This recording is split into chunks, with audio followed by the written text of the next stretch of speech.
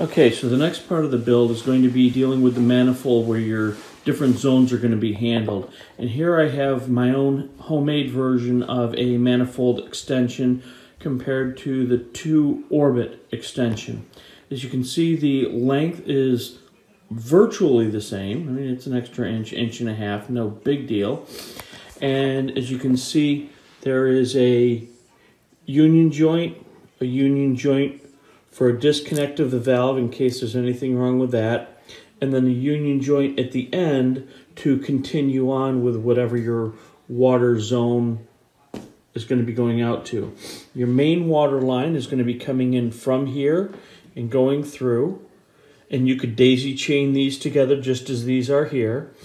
And then at the end, the cap, that actually comes off so that you could go ahead and take another mainline pump and go here and take you out to yet another zone if you so needed to in your yard. Okay, I'm going to go ahead and break this down a little bit with exception of this one part because this one part is glued together. An additional note is when you get this in the ground, you're going to have a cover to protect it because it's going to be below grade.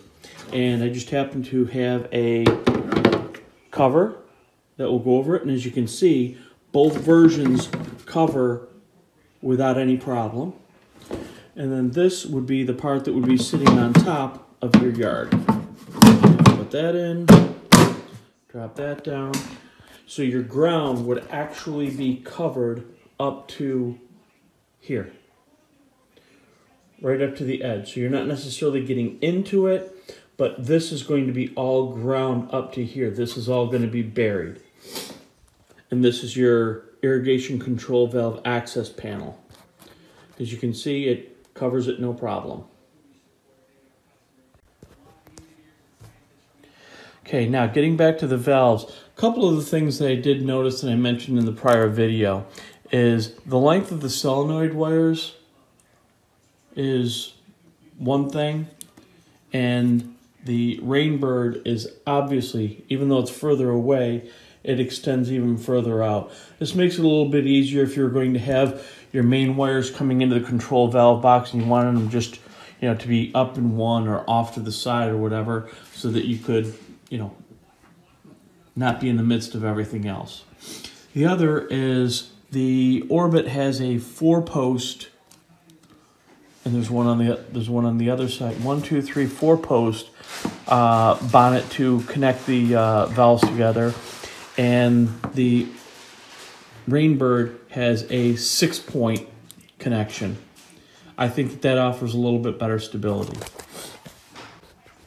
Your manifold, this obviously nothing comes apart. So when I took and glued this part together here, I used a very short stub so I could get it really tight together, because if something goes wrong here, you're going to have to, something goes wrong here, you're going to have to replace this whole part anyhow. So I try to stay in line with that here. This is a large twist on to tighten the union. Water flow comes through and then out the other side to another union. So if anything happened in the middle here, please pause just a moment, bear with me. And with Video Magic, you can see that I've got this disconnected from the coupling here, and same this one disconnected to the coupling here. So this one would actually be fixed to where it's going out and supplying your actual zone. So that if something ever happened to this middle module, you'd be able to unclip both, take this out, get a new one, replace it back in, and because these are threaded in here, because that's threaded and that's threaded, you can easily undo just this valve, re-thread those screws back in, and then re-put it back in and reconnect it, and you're back to a replaced zone. So do I see, so personally I see some benefits. This works the same way in that you have these couplings that you can go ahead and detach to pull this center module out. But again, with the comments that I read online, and there were well over 70 before I got tired. I heard about it's leaking through the joints on the manifold all over the place. And sometimes the valve itself, the solenoid valve, would not close completely and it would just continue running.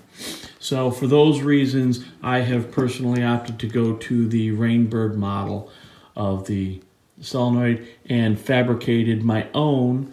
And I will go over the pieces and how I made this up in just a little bit. But as you can see, distance, size, all flows about the same. Replaceable, same.